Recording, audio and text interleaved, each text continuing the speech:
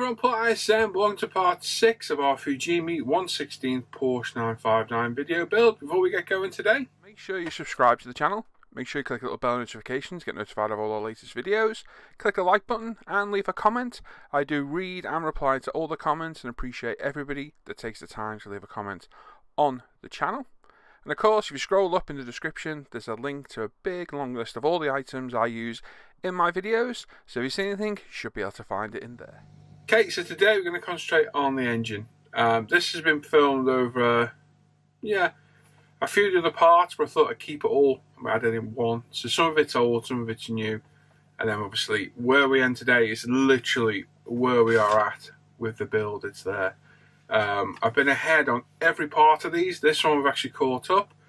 It's part 6. I think the next part will be all the running gear, so the brakes, drivetrain, things like that. So that'll be part 7. Then we've got, where were we at then? Don't know. Then we've got the bodywork to do, lights. So it's going to be 8 or 9 parters, I think, maybe 10. We'll see. But I'm enjoying it. Hopefully you are. Getting some good feedback out there. And I'm really looking forward in this build to getting this engine together because it's been quite a long time coming.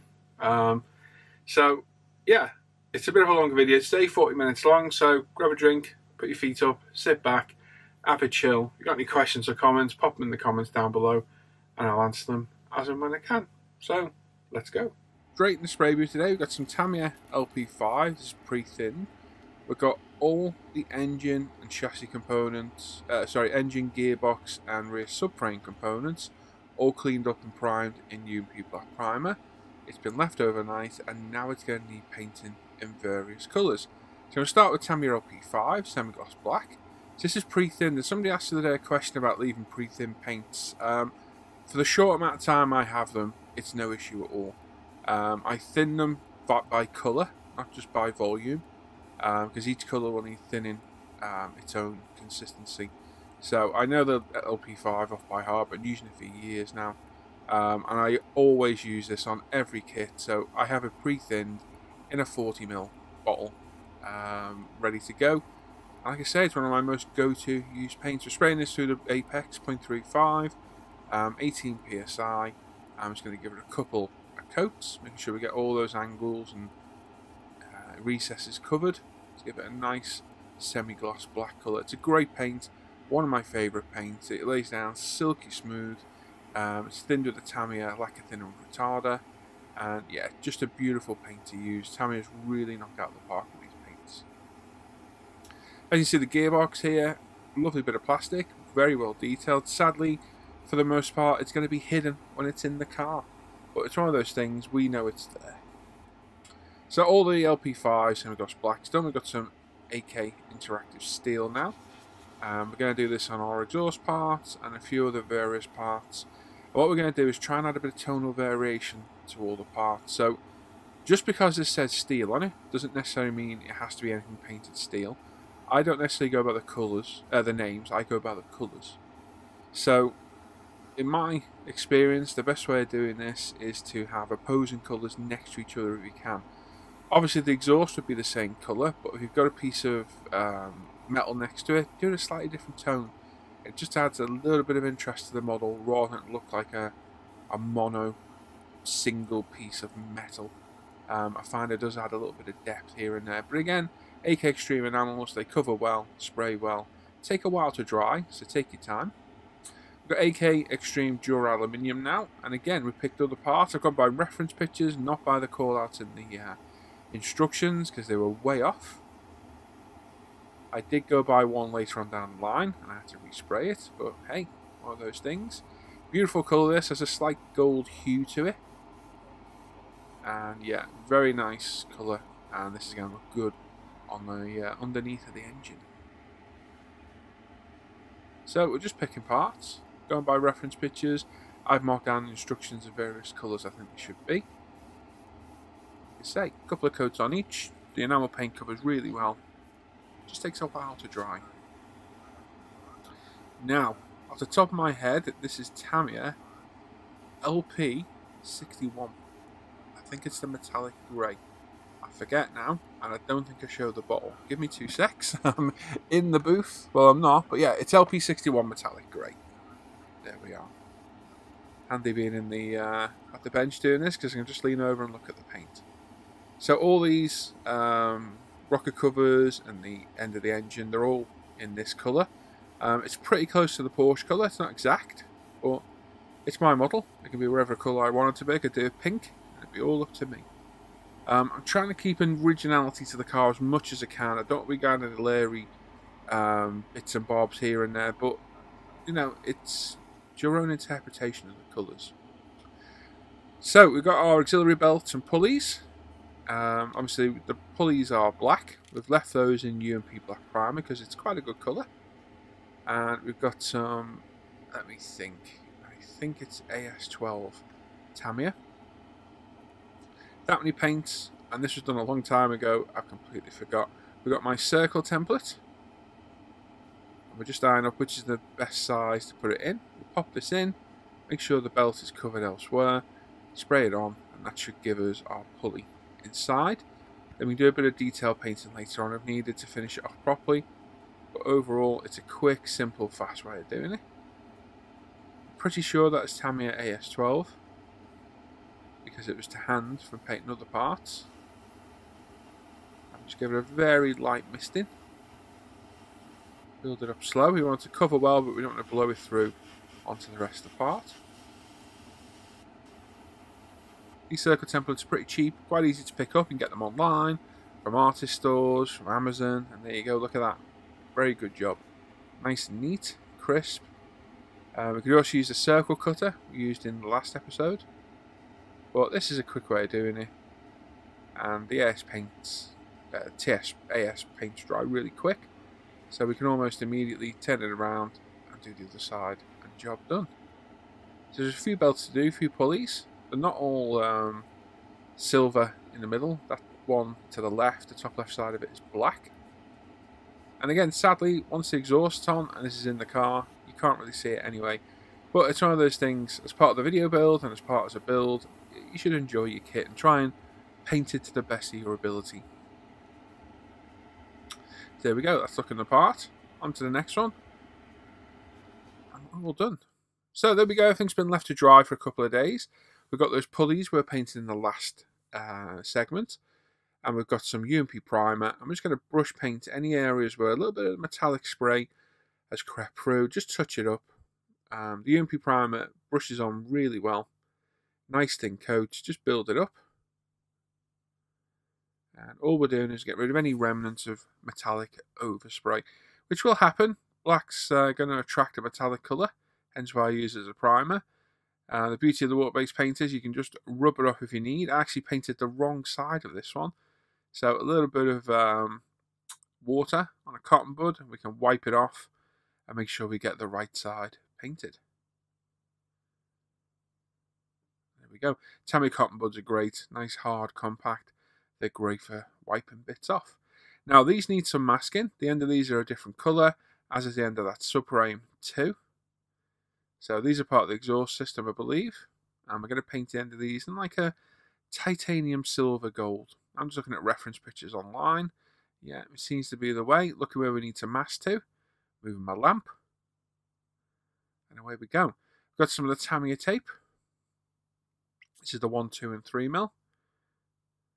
We're just going to mask off the end of these for paint. Detack it as always. So we've got the 1 mil tape. We get it right into that recess.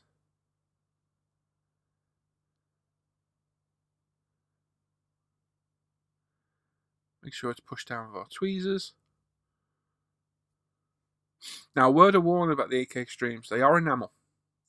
They do dry faster than other enamels, but I've found on parts like this while you're handling them, after you've handled it for a while, you'll notice the part becomes tacky. So be aware of this and leave it to dry as long as possible. I did end up rubbing away a little bit of paint here and there, and had to just quickly mask and respray the parts when they were assembled on the engine. Just put a bit of paper behind them, just gave them a little dust over with the paint. But it is easy to wear away because constant handling like this. If the paint's not quite cured, and being enamel, it will take a long time to fully cure. Just be aware. So like if you watch my spray booth video, I have several AK Extreme colours that are my go-tos. I'm probably going to replace these with AS or LP, sorry, TS or LP paints, purely and simply the lacquers dry so much faster that I think that's the way forward, to be honest. I do love the AK Extremes, but on parts like this, you've got to handle them a lot. They do become tacky, and it does start to become a bit of an issue. So I think I'm going to replace the enamels with lacquers. So I'll go through the colour range, pick some suitable colours for steel, aluminium, so on and so forth. And we'll try and, not phase them out, but we'll try and replace them with true lacquers. Like I say, another tedious, boring job, but again, it's going to add colour tonal variation to the two parts. I'm going to go with like a gold titanium colour on these to give them a little bit of a interest look. And once we put a wash on there, it hopefully look quite good and certainly look the part. So yeah, we're on to the 6mm Tamiya tapes. In modelling, you really can't beat Tamiya. Just all round for kits, tools, paints, everything. They've really got everything nailed. There's not many bad Tamiya products. There's a handful, but there's not many at all. They really do knock out the park with the tools and sundries.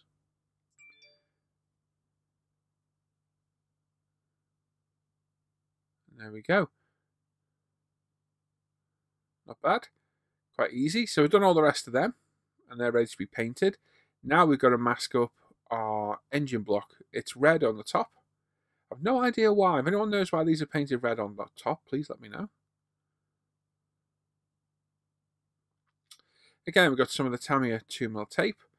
I'm just going to follow the engine line. You can actually see where it's painted. Again, sadly, most of this is hidden under the components on the engine, but you can see some of it. So again, time taken now, well spent.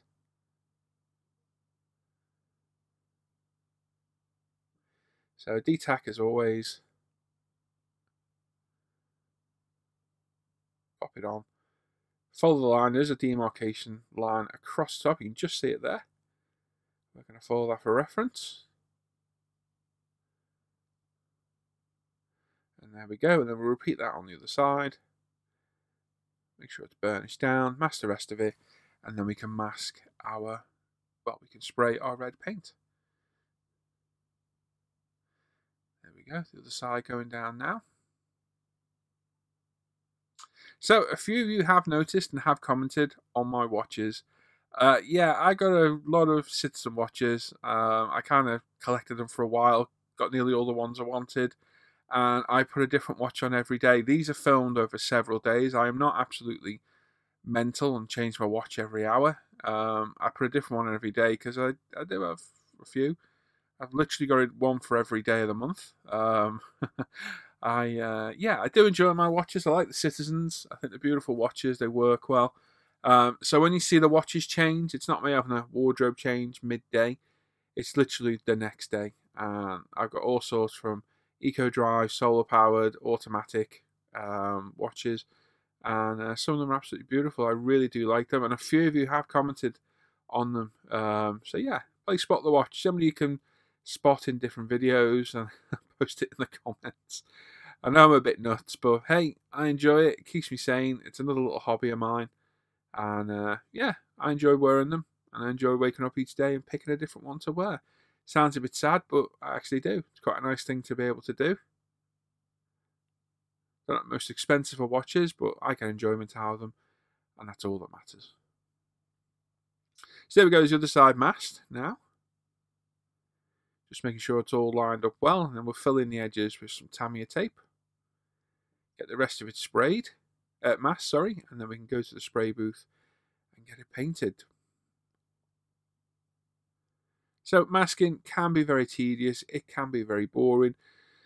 Thankfully, this didn't take 4 hours like the interior, so quite pleasant to do. Actually a bit weird and quite like masking, so it's not too bad to do. But be thorough, be patient, and be methodical in what you're doing, and you'll get it all covered pretty quick, and you will get better masking jobs. And also, don't cheap out on the tape. Don't use cheap decorators tape or frog tape. Certainly use frog tape for filling in large areas, but for the actual masking line, use a good quality tape. And in my opinion, Tamiya. Absolutely, Tamiya all day long, followed by Aizu. Great tape, really good, does the job, absolutely perfect. So we're all masked up. We've got Tamiya LP7. We're going to thin this as usual, but we're going to add a little bit of the flat base from Tamiya. So all I've done here is add a little globule of it in there. We've mixed it up thoroughly. What the flat base does, it will make the gloss lacquer a bit flatter, and it will depend how much you put in there. I didn't want it totally flat, I just wanted to take the shine off it. I'm just going to give it 2 or 3 light coats. It'll take a little bit more to cover because we're painting over silver. And we're just going to get it all nicely evenly painted. We don't want to hose it on, we don't want to leach for our masking. So put a little bit on, put it to one side, come back again in 5-10 minutes. Now the great thing of having multiple airbrushes is you can use them for different things. So we've got my lacquer and my metallic one. So literally uncouple the air hose with a quick release. We've got some Tamiya AS12 again in here. Pop it in the airbrush and we can spray this while we're waiting for the red to dry on our engine block. So these are I think these are the air reservoirs for the air suspension on the car that raises and lowers it. So looking at references, they look to be silver. The instructions called out for silver too, so silver we went for. On those parts, I just picked it up. The exhaust parts we picked earlier, we're going to do those in like a titanium gold. So again, we put that down, give this a couple more coats, well, 1 more coat. I would just keep alternating until everything is sprayed the way we want. But you can see the coverage really nice there now. And once it's dry, it is a nice satin red. It's not gloss, it's not matte. And like I say, you could alter how much you put in there by adding a bit more of the matte medium. So my spoons, we're now picking a colour for those exhaust parts. I'm looking for like a titanium gold colour. I've already seen it. It's right to the far right of me. It was the very first colour on the spoon rack. I'm just having a search through for any others. And this is the beauty of having these. It's literally a colour palette right in front of you. And I think we went with, yes, it's TS87. I can't remember the actual name of the paint. But like I say, we're just going for a titanium gold look. Now it looks like I'm putting a lot down. It's not. It really isn't. We're about 18 PSI. 0.35, sorry, the 0.2 needle on this, my bad. And it's not putting a lot of paint on at all. We're just misting it on to get a first little coat on, and then we'll come back in a bit and add some more. Dries really fast, really quick, so you can push it a little bit more than usual. It's one of the few lacquers that actually likes to go on wet. Now I didn't show any unmasking of the dashboard and the interior last time. I felt a bit bad. I kind of missed out on the camera. So I thought I'll show you us unmasking the engine instead. So yeah, it's a lot quicker than actually masking. I'm not going to show the whole thing because we'll be here all day. But for the most part, it's very quick and easy to remove. Make sure that tape's been detacked before you put it on. It's over at lacquer paint. It's well and truly cured. And there we go. Absolutely perfect demarcation. No bleed, nothing at all. And you can see it looks a lot more glossy there in the camera than it actually is. It's a nice satin matte effect. All our components laid out for the engine. There's quite a lot. It's quite a nice detailed engine on this thing. So they're all there ready to be glued in place. And yeah, I've been looking forward to this bit, although I have been putting it off for a while. This segment was filled, well, the original segment was filled a long time ago. So yeah, nice to get to this stage. So we're going to use our perfect pen from Loctite and start gluing all our parts on. We're going to do them in the order the instructions call for.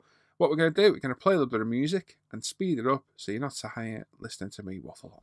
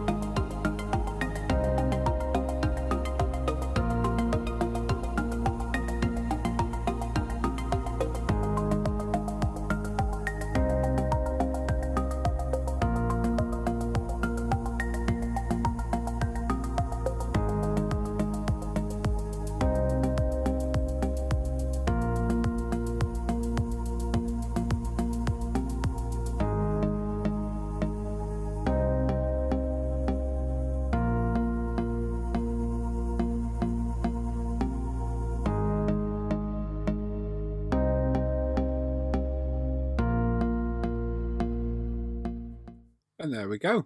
So there's our engine all assembled, looking good. No real issues there at all. The exhaust is a little bit tricky, but soon went into place, no problem at all. Yeah, it looks good for an out-the-box engine. It's quite well detailed. Needs a little bit of tweaking here and there, but overall, really happy with that. Looks really good. So now we've got our HT leads to do. Now the kit comes with black wire. I thought it had a little bit of more visual interest to it. It had some red, so we've got some red of roughly the same gauge. And we're going to follow these instructions, which look an absolute nightmare, but we'll soon see. So we've got some we've got some HT lead clip holders.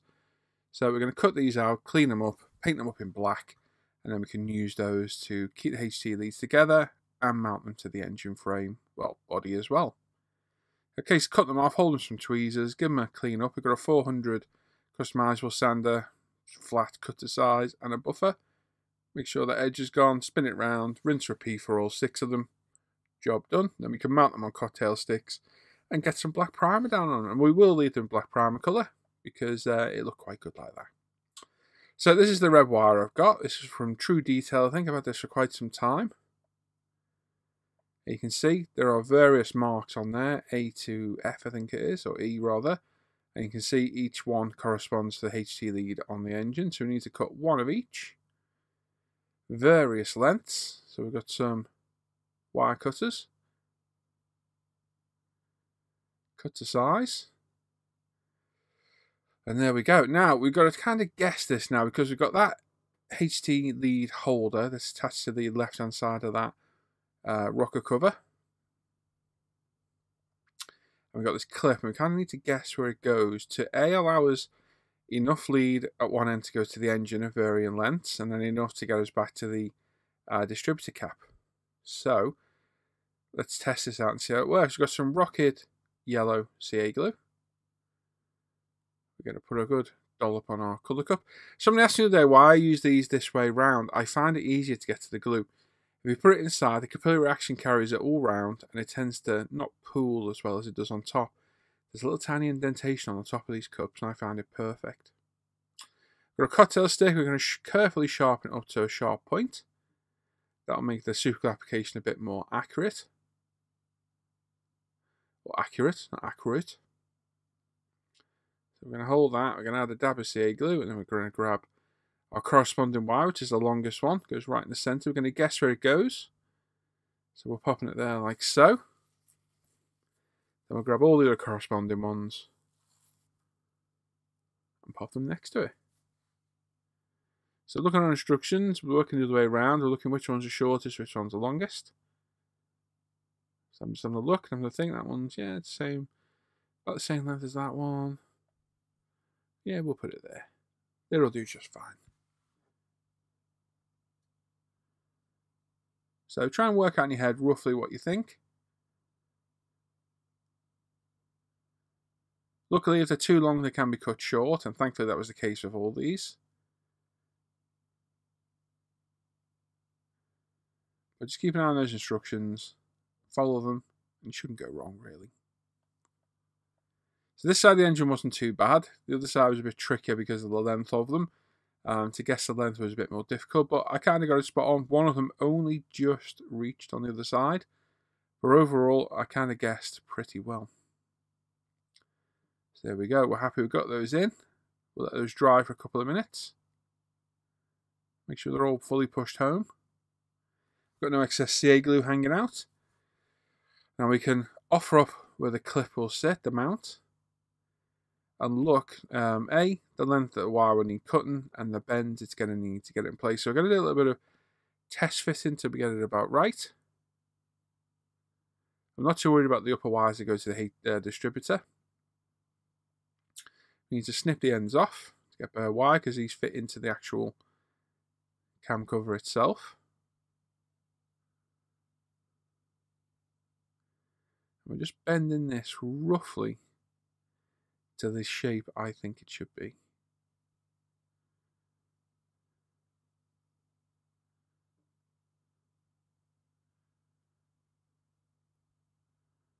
So offer it up again, put the cable clip where you think it should be, and then look at the wire.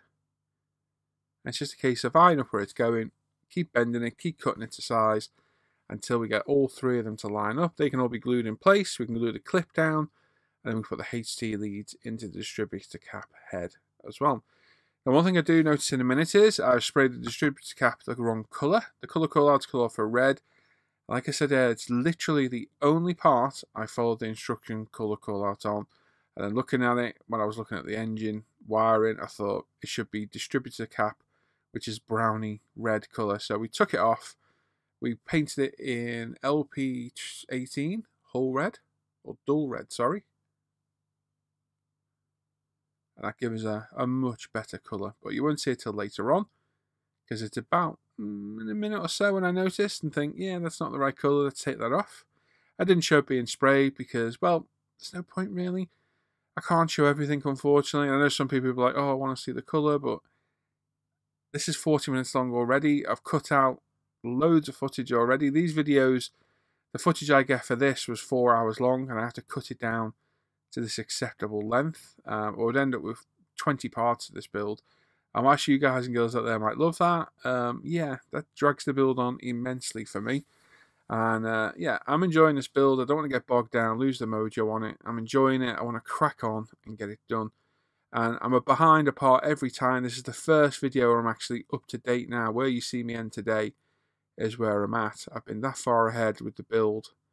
I've had extra footage for each one. So yeah, it's a fine line between showing everything you want to see and getting through it without boring everyone to tears and repeating everything. So there we go. That's all lined up. Quite happy with that. We're going to put some CA glue right in the centre holes of the cam cover. Rocker cover, cam cover, whatever you want to call it.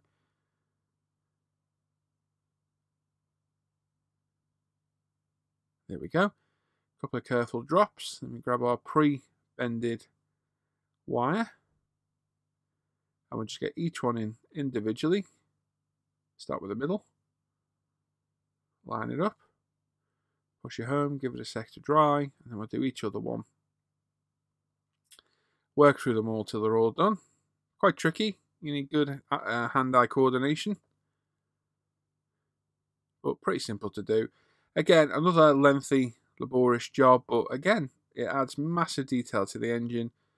And I think adding the red HT leads just added a little bit more visual interest than them just being black.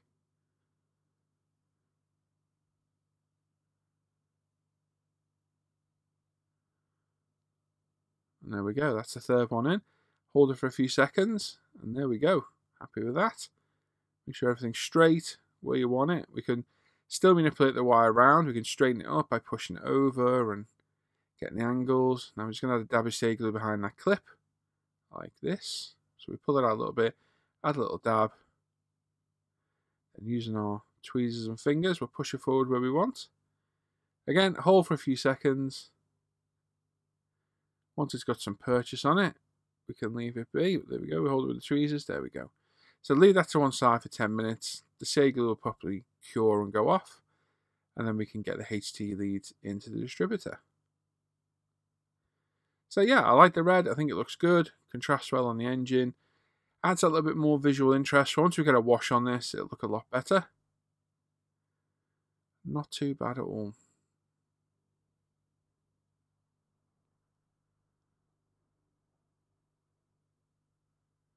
So now we're going to try and bend the leads round to the distributor, and this is where I realise I painted the wrong colour.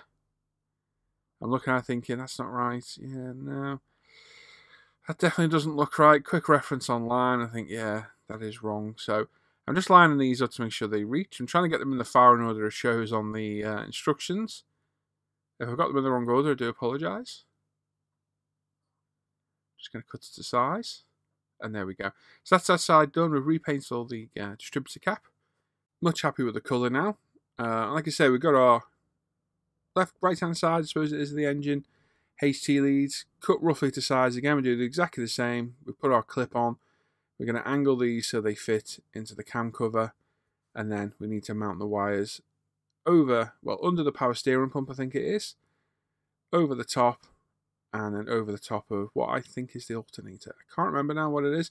One of them's one of each. I can't remember which is which. But we've got to get them over those two ancillary components. And then we can get them into the distributor cap. Get it all glued down. and jobs are good. So yeah, we've got a bit longer on the wire this time. Like I say, one of these only just reaches. Quite lucky. Didn't have to start again. But I'm just weighing it up, making sure we have got the right length. And get all these angles done. We can glue them in place. Get the clip glued down like we did on the other side. And job done. Like I say, it's a great little engine, this, from Fujimi. It could be better. I could have super detailed it more. But for what we can see in the back of the engine compartment, I think it's going to look pretty good. All being well, anyway.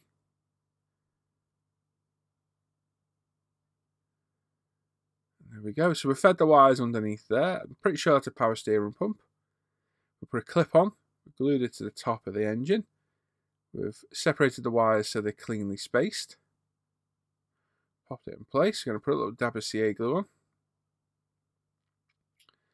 And hold it. And then we'll do another clip on the other side. Like so. And then pop our leads into the distributor. Like so. They don't even really need glue. They fit in there really well. And we make sure everything's level. Everything's curved properly. That nothing looks odd.